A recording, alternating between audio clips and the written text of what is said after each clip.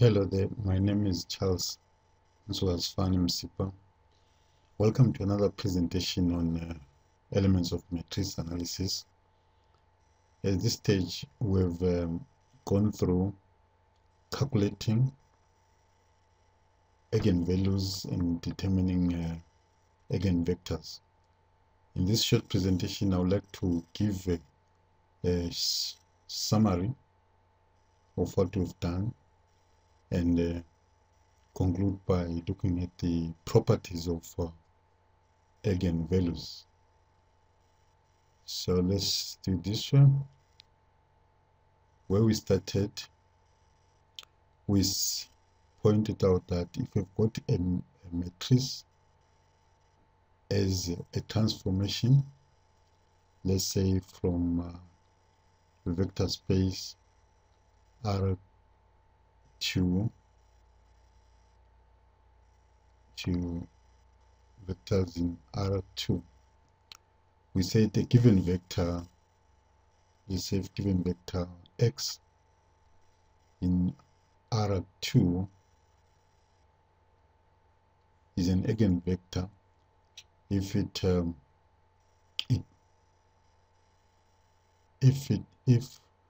when this vector is transformed by the matrix A in this way, AX.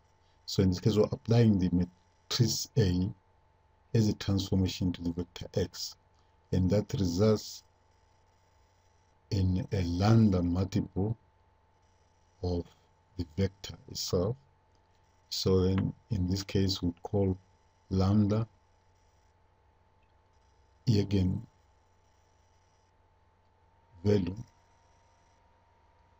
and x would be called an eigenvector.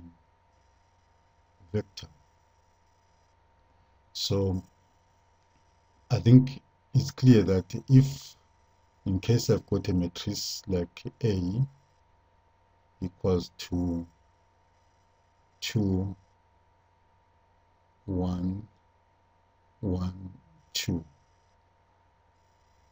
and let's say we're given a vector x, which is let's say 6, 1. Now, if one would ask, is this vector an eigenvector corresponding to matrix A? Let's say this vector x, we'll ask if it's an eigenvector corresponding to matrix A. That would mean that we need to do such a calculation and see if we can identify a value lambda which comes as a multiplying the vector given. Let's say we get 2, 1, 1, 2. We then multiply 6, post multiply by 6, 1 as a column matrix. Then multiplying here, we know that's going to give us 2 times 6 plus 1 times 1. And this side is going to be 1 times 6 plus 2 times 1. Now, simplifying, we get here 12 plus 1, which will give us 13, and here 6 plus 2, which will give us 8. Now, if we conclude that this vector is an eigenvector, we would need to identify a scalar by which we multiply the 6, 1 to get to 13, 8. But clearly we can see that if we've got 6, 1, comparing the two vectors,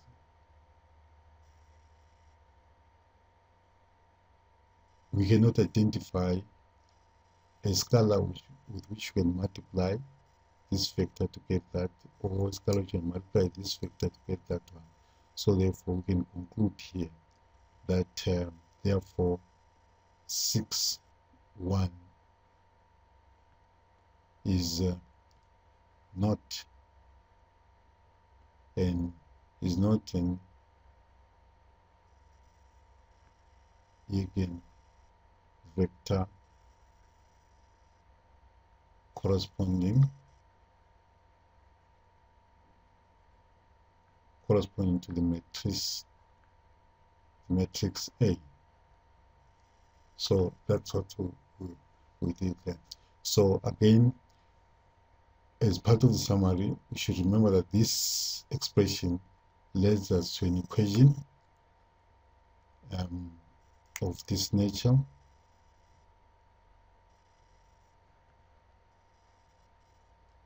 In other words, this expression expresses that the matrix of this nature transforms the vector x to 0. And then we remember that we said that these vectors, the vector x as an eigenvector corresponding to matrix A, will be non-trivial vector if the determinant of A minus lambda identity is equals to 0. In other words, we mean that this the system of equation which is generated by this type of equation is non-trivial solution if the determinant is equal to 0. That's the theory we get from the theory of linear equations. So this is the characteristic equation which comes in terms of lambda, and this degree is equal to the order of the matrix, and then by solving it we get, let's say this is an order n, we then get lambdas 1, lambda 2 up to lambda n different eigenvalues, or like this, n eigenvalues, maybe some of them repeated. Now from this, then we, after finding the eigenvalues, we also use the same expression to try to determine the eigenvectors. Now having this, now we can sort of briefly look at the properties of eigenvalues. So let's say properties of eigenvalues.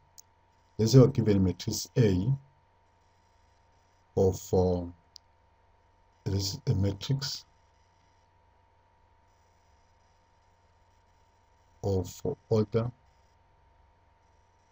n.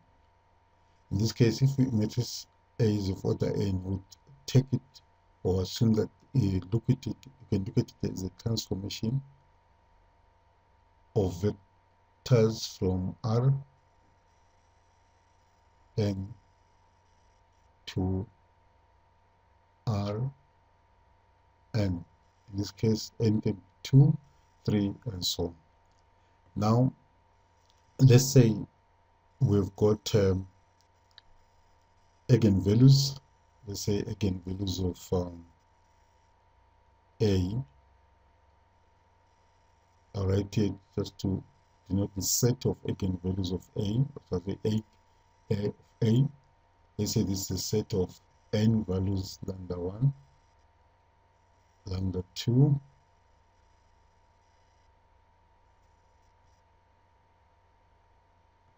up to lambda n. Now, what is this value which can determine, we can define for this matrix is called the trace of A, written this way, trace of A. If we're given a matrix, let's say A equals to A11, A12 up to A1n, A21, A22, to A to N. Let's say this is an N by N matrix. Then we have here A N1, A N2, up to A N N.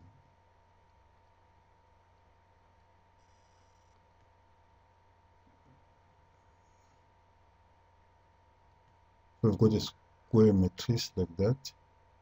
We can define a trace of matrix is defined by adding the entries along the principal diagonal. In this case, you can write that in short as summation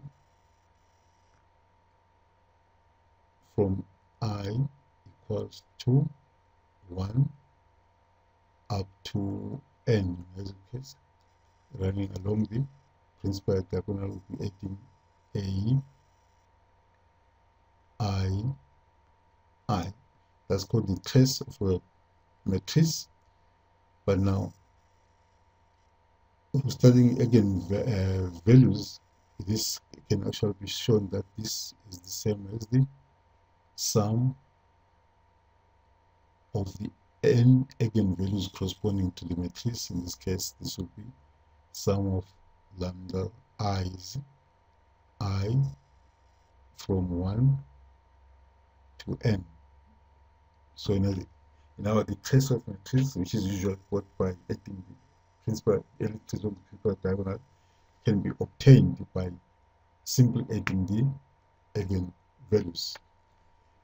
And also what we've looked at before, the determinant of matrix A, we know how to calculate the determinant of A, but in this case, once we've got eigenvalues, it can also be shown that the determinant of a matrix, let's say of order n, is actually the product of all the eigenvalues of the matrix. In this case, we write here pi,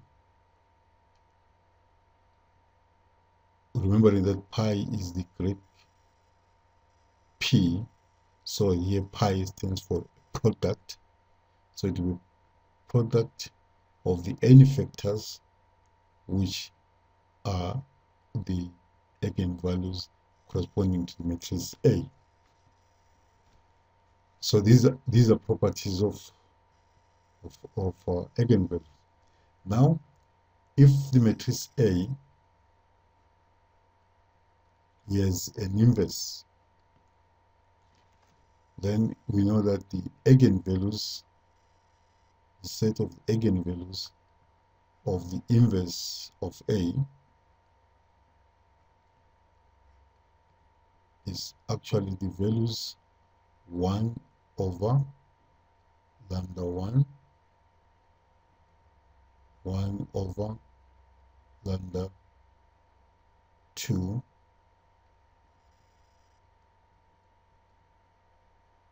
up to 1 over lambda n. So in other words, the eigenvalues of the inverse are actually the eigenvalues of A inverted. Then next, we know that if we've got A, we can obtain another matrix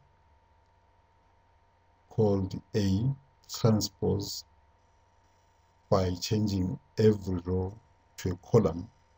Now, as if we've got 2, 3, a 2 by 2 matrix, 4, 5 as a matrix, the transpose of this, let's say this is matrix C, the transpose of C, in this case, will be changing every row to a column. Now, as this row is going to be the first column, in the 2, 3, and then the second row will be the second column, starting from 4, 4, 5. Now, in terms of eigenvalues, if A if AT transpose that, we learn that eigenvalues of A are exactly the eigenvalues of AT. Remember, I said at the beginning here, I'll denote the set of eigenvalues by E of A. So in this case, this set is the same set for the matrix given and its transpose. Nextly, if we are, let's say, we multiply matrix matrix A by a scalar K, then what happens is that the eigenvalues of the new matrix multiplied by K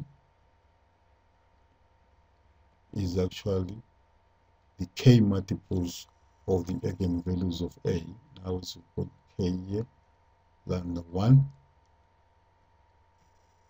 K, lambda 2, up to K, lambda n. Also, if we do following kind of transformation A, say A plus or minus K, the identity, then the eigenvalues of this matrix, let's say eigenvalues of A plus or minus K identity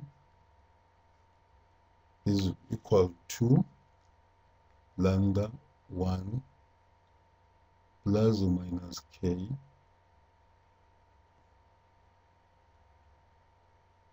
lambda 2 plus or minus K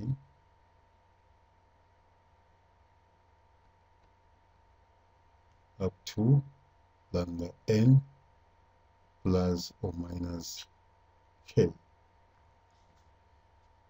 Now, the last property we're going to look at is when you consider K to be positive integer,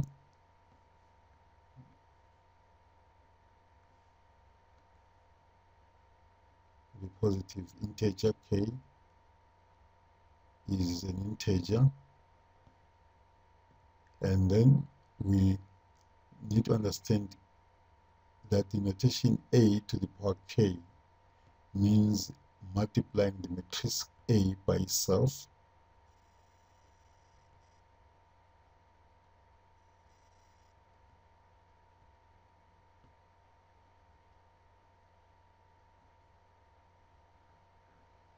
any time, K times.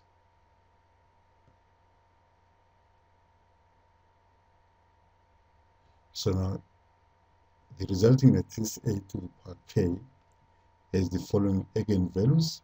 So let's say eigenvalues of A to the power K. Now we know the eigenvalues of A are lambda 1, lambda 2 up to lambda n. Now the eigenvalues of A to the power K with the K powers of the eigenvalues of A. Now it's K, lambda 1 to the power K, lambda 2 to the power K,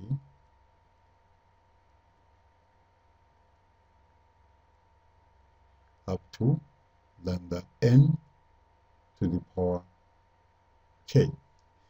So now I think this is, you can check in your textbook and look for, study these properties, but otherwise this is a summary of what we've looked at. Now in the next presentation we would like to see what kind of things we can do with the eigenvalues and the eigenvectors. For now, thank you for listening.